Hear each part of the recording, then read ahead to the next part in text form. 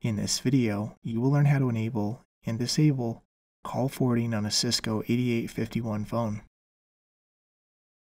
Call forwarding allows calls made to your line to be forwarded to another internal extension or external number.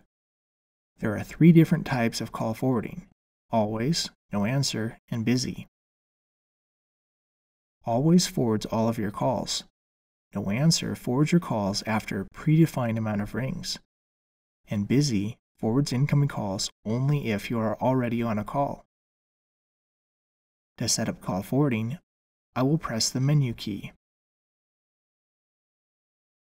You can press up or down on the navigation controls to scroll through the list.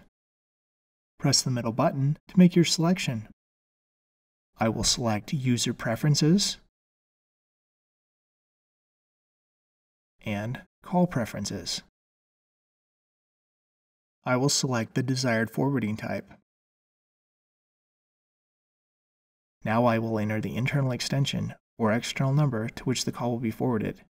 If you selected no answer, you will also need to specify how many rings to wait before the call is forwarded. Press the Set soft key once you have made your decision.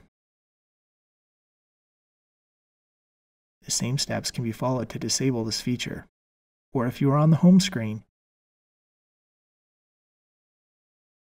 you can click the Clear Forward soft key.